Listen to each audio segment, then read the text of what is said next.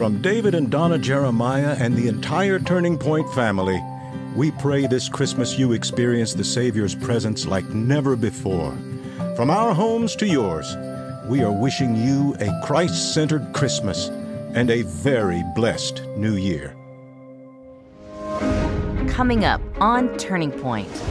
This verse, this promise, this wonderful encouragement, this motivation for the new year is for those who love God. So the question I need to ask you today, are you a God lover? No, don't just tell me you believe in God. No, God lovers are those who have taken God's wonderful gift of eternal life to themselves. As the sun rises on a new day and a new year, discover perfect peace with Strength for Today, Dr. David Jeremiah's new 365-day devotional. With each short devotional reading in this beautiful leather soft volume, you'll be reminded that no matter the events of your yesterdays or the uncertainties in your tomorrows, you can hold tightly to God's faithfulness as you are guided by this devotional into God's Word and a daily time dedicated to Him. Receive Strength for Today from Dr. Jeremiah in appreciation of your gift of any amount in support of this program. Strength for Today is also perfect for sharing with others. And when you give a generous gift of $120 or more to the ministry, Dr. Jeremiah will thank you with 4 copies of Strength for Today, 1 to keep and 3 to share with others. Let Strength for Today remind you that we know the one who holds each day in His hands. Request Strength for Today from Turning Point. Thank you for watching Turning Point. Now, here is Dr. Jeremiah with his message, A Great Promise for the New Year. Listen to Paul's words from one of the most famous verses in all of the Bible, verse 28 of Romans 8. And we know that all things work together for good to those who love God, to those who are the called according to His purpose. Romans 8:28 is the foundation stone of the very workings of your destiny and mine. It is both our birthmark and our epitaph. Christians cling to this verse during the difficult times of their lives like you would cling to a life raft in the stormy sea. So here from this verse are 5 great truths to launch you into confidence and excitement. Number 1, this is a definite promise. The verse begins, and we know. How incredibly important it is to know. In this age where people say you can't know anything for sure, where truth and knowledge seem to have taken a back seat to errors and opinions, I am here to tell you that what you know is important. We want to know what we know, and here we are told something we can know. The phrase "we know" is used 5 times in the book of Romans. Paul says that you and I can know beyond all doubt that every aspect of our lives is in the hand of God and will divinely be used by the Lord not only to manifest His glory, but to work out our own ultimate blessing. Now, earlier in this context, Paul has spoken of other things we can know. But it's interesting, in verse 26, he tells us something we can't know. In the context of what we can know is a word about what we can't know. Notice verse 26. Likewise, the Spirit also helps in our weaknesses, for we do not know what we should pray for as we ought. Now, the adjacency of these 2 verses close to each other is not an accident. One about knowing and the other about not knowing. For here is the difficult road that we walk on as believers. While we can know that God is ultimately in control of our lives, we don't know the details and we can't see what He's up to. And in our day-to-day experience, we don't even know how to pray about it sometimes. Can I get a witness? One of the paradoxical things about being a Christian is this: we are often the most certain about the ultimate when we are the most uncertain about the immediate. I mean, I know what God's up to, and I know that one day I'm going to be with him in heaven. I know he's got control of my life, but he doesn't let me in on the details of the day-to-day experience. So I have to believe with all of my heart that while I can't see it, and sometimes it's so confusing, I don't even know how to pray about it, God is in control. I can know that. I want you to stop for a moment and think about the importance of knowing what you know. Because there's going to come a day in your life and in mine where all of the other things are going to be unimportant. The only thing that's going to matter is what you know. What do you know? And the Bible says we can know that all things work together according to God's plan. I'm so thankful. And that's not just the only thing we know. Every week we come together here and open the Word of God and we learn and we know. And the more you know about what God is up to, the more you know about what He's communicated to you through His Word, the better you're going to be prepared for whatever happens. It's important to know something. Now, I say that because in our world today, especially in a lot of churches, they've almost legitimized ignorance. They've almost said, turn your mind off. Let your emotions take over. I want to tell you something. When you get into a deep problem, your emotions aren't going to help you. They're going to hurt you. What you know for certain, that's what's going to make a difference in your life. I love this little phrase. And we know. Say that with me. And we know. It's a definite promise. And then it's a divine promise. We know that God works. Here is how the NIV translates Romans 8:28. I think it's more accurate. At least it's more in keeping with the word order in the language of the New Testament. And we know that in all things God works for the good of those who love Him, who have been called according to His purpose. We know that it is God who is involved in all of this. Now, if you said, Pastor, I want you to know I'm doing my best to help you, I'd be encouraged, but I don't know that I'd feel a whole lot of confidence, depending on who you are and what you do and what kind of influence you have. But when the God of the universe says to you, you can know this, here's what I want you to know. I am for you. I am with you. In fact, I am working behind the scenes in your behalf. You can count on it. You can take it to the bank. God is working. This is not only a definite promise, and we know, and a divine promise that God works, it's a definitive promise. In other words, there are some words here that tell us what this includes. And we know that God works. What are the next two words? All things. The text actually says that in everything, God works for good. Now, let me just stop for a moment because some of you already got question marks on your face. This verse does not say that it is good if I break my leg, or my house burns down, or I get robbed and beaten, or my child dies.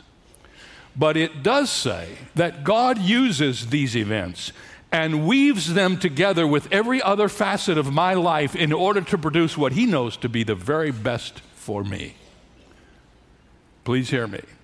Don't go out of here and say, Dr. Jeremiah brought us to the scripture today and he told us that every bad thing is good and every good thing is okay and it's all the same. There's no difference. No, that's not what I'm saying. Please hear me. All I'm saying is that God understands what's going on. He knows what's going on. He takes what happens in this world in which we live and He weaves it together into a plan that is for your good and for His glory.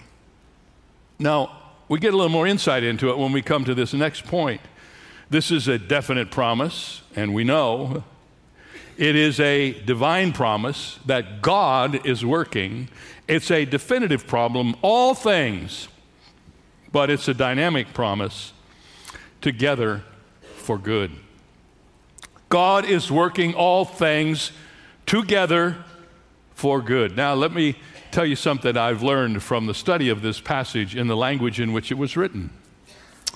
This expression translates a word in the Greek language which is pronounced synergeo.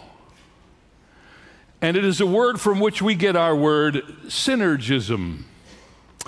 Synergism is the working together of various elements to produce an effect that's greater than, often completely different from, the sum of each element acting separately. I know that's a wordy statement.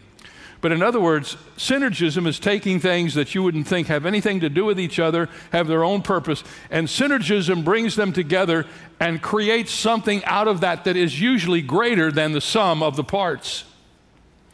In the physical world, the right combination of otherwise harmful chemicals can produce substances that are extremely beneficial. If you don't believe that, when you go home for dinner today, don't put any salt on anything, because ordinary table salt is composed of two poisons, sodium and chlorine. But when you put them together, you sprinkle it on everything you eat. It's good on French fries. Once again, it's important to point out that this is not saying that things will just work out. It is saying that God causes the synergism to happen. He is the one who is stirring the mix. This is a definite promise, and we know. This is a divine promise that God works. This is a definitive promise. He works all things, and it's a dynamic promise. He works them all together for good.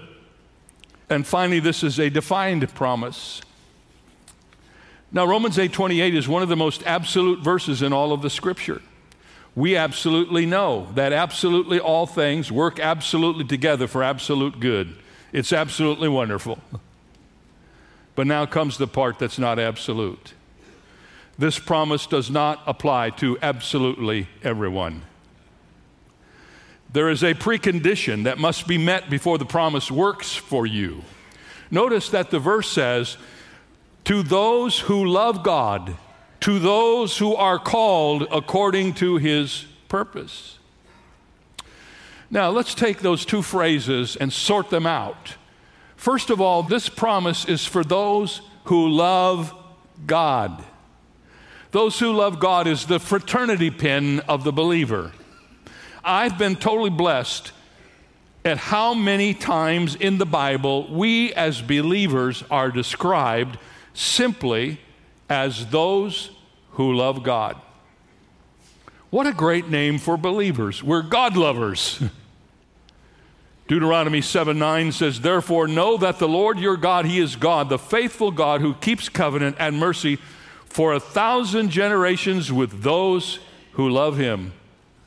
Psalm 145, the Lord preserves all who love him. 1 Corinthians 2:9, eye has not seen, nor ear heard, nor have entered into the heart of man the things which God has prepared, who? For those who love him.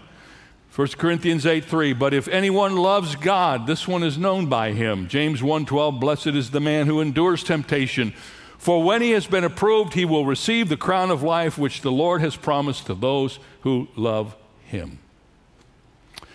What religion do you belong to? I belong to the God lovers. I'm a God lover.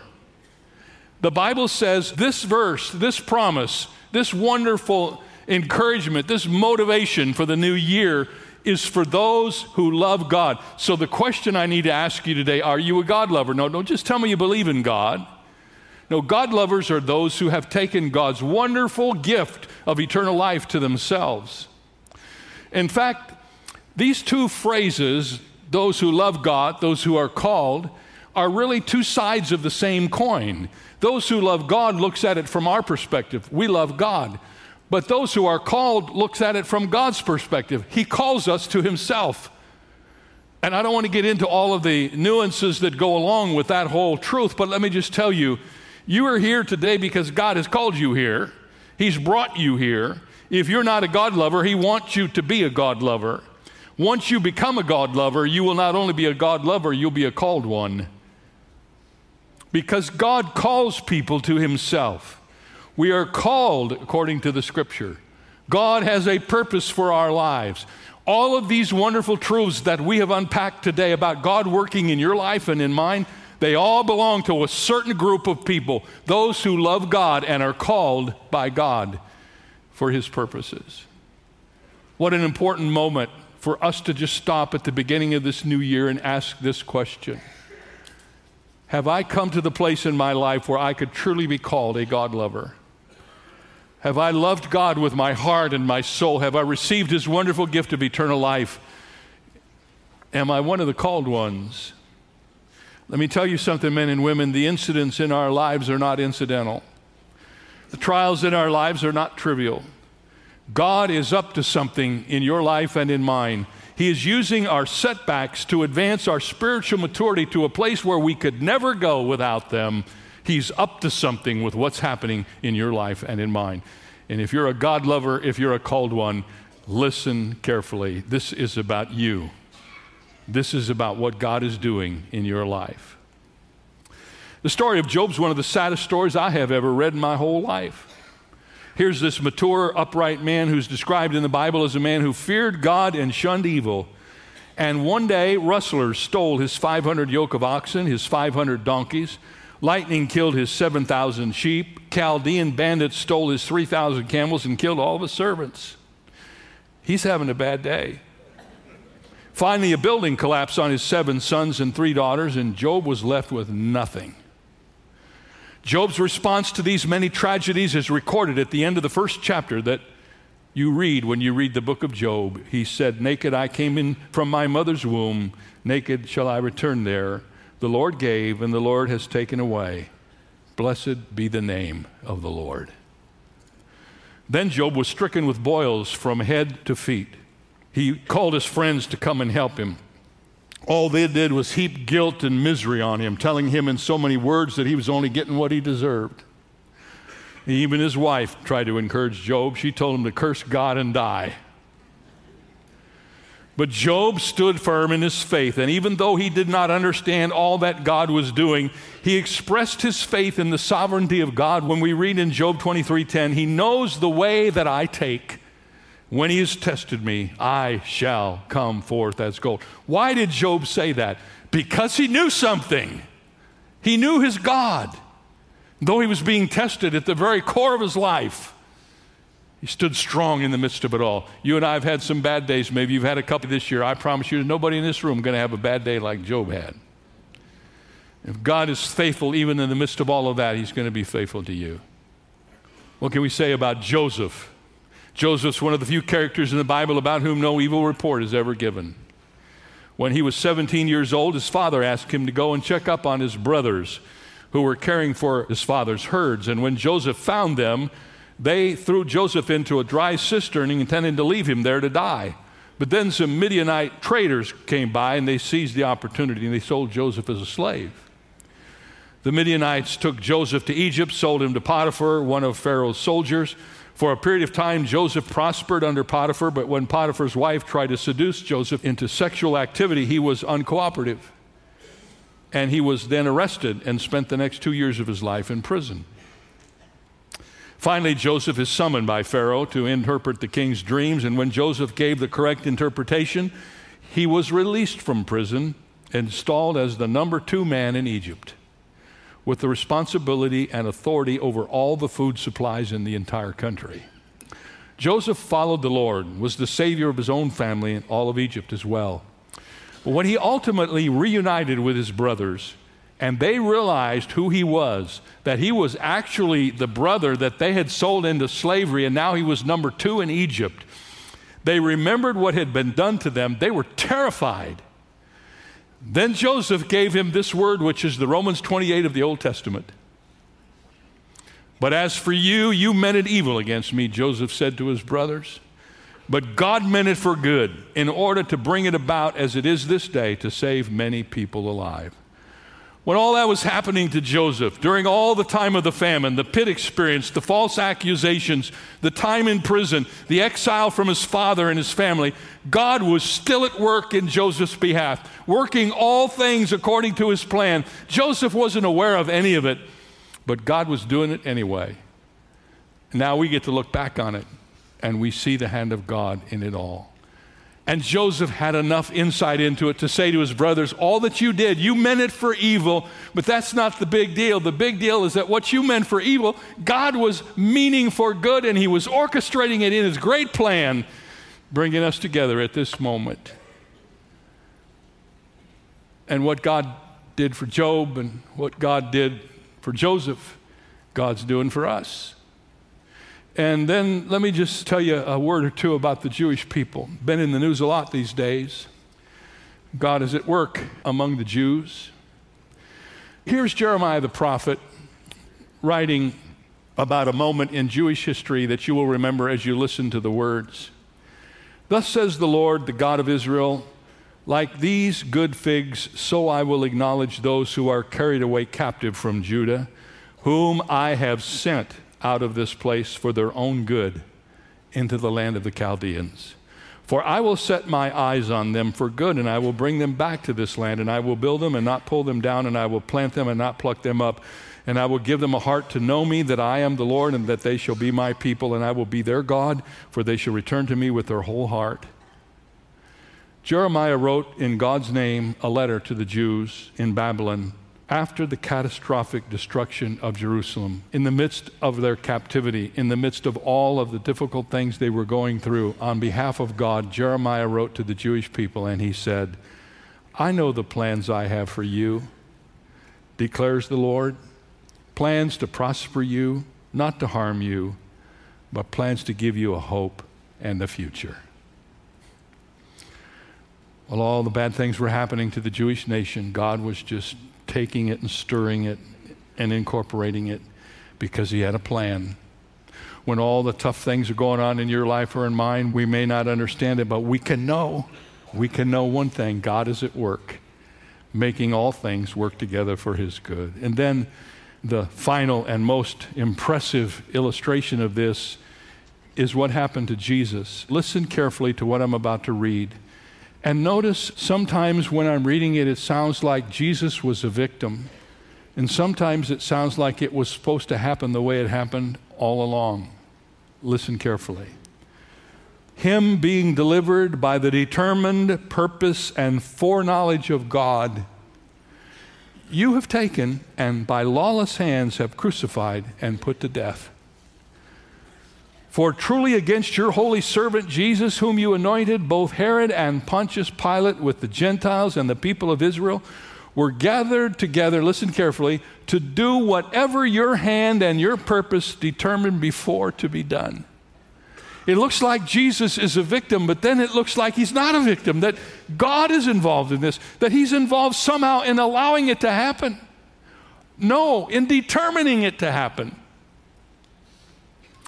God took the most absolute evil that Satan could devise and turned it into the greatest conceivable blessing he could ever offer to fallen mankind: eternal salvation from sin. God wants to take all that stuff and bring it to the place where it brings honor and glory to his name. Well, as I've meditated upon this, I've come up with a couple of conclusions. Number one, I am determined to trust God. I believe God is worthy of my trust, and I'm determined to trust him. Listen to what Isaiah says about God. For I am God, and there is no other. I am God, and there is none like me, declaring the end from the beginning and from ancient times, things that are not yet done, saying, my counsel shall stand, and I will do all my pleasure. Indeed, I have spoken it. I will bring it to pass. I have purposed it. I will also do it. Are you going to trust God this year? Trust him. Number two, I'm determined to be grateful. Count your blessings and see what God has done. God wants to bless us. That's the one thing that comes from Romans 8:28. God wants to work all things together, what? For good, not for bad. He wants us to be blessed. So if he wants to bless us, let's keep score. Let's start a revolution around here. Let's get off the negative stuff that so occupies. I mean, we have to work hard to overcome the negativity that's in our world, do we not? So let's fill up this whole world with blessings in the new year. Amen. Number three, I've determined to live gritty. It should probably be said, live gritty. To be gritty is to keep putting one foot in front of the other. To be gritty is to hold fast to an interesting and personal goal. To be gritty is to invest day after week after year in challenging practice. To be gritty is to fall down 7 times and get back up 8. edgy, gritty. Don't wait for it to happen. Make it happen. Don't say, I'm going to let it come to me. Go after it.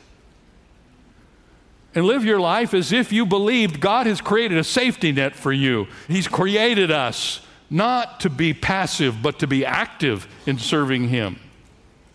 God is good. God can be trusted. You may not know what He's doing, but He's doing something. You may not understand what's happened to you, but it's a part of His plan. And we know that all things work together for good, for those who are God lovers and called ones.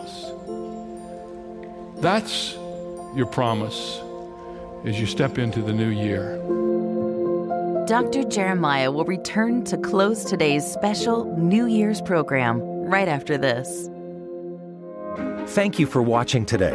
When you support this program with a gift of any amount, Dr. Jeremiah would like to thank you by sending you Strength for Today, his new 365-day devotional for 2021. With each short devotional reading in this beautiful leather soft volume, you'll be reminded that no matter the events of your yesterdays or the uncertainties in your tomorrows, you can hold tightly to God's faithfulness as you are guided by this devotional into God's Word and a daily time dedicated to Him.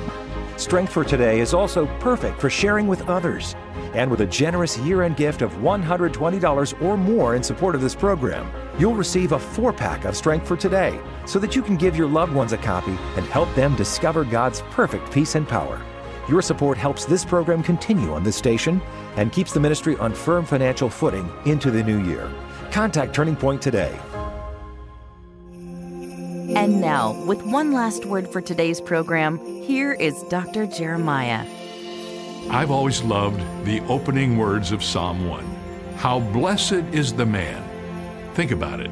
Who would not want to live a blessed and happy life? More specifically, who wouldn't want to have a blessed year? That's the heart of what the psalmist wrote. Blessedness comes from living according to the Word of God.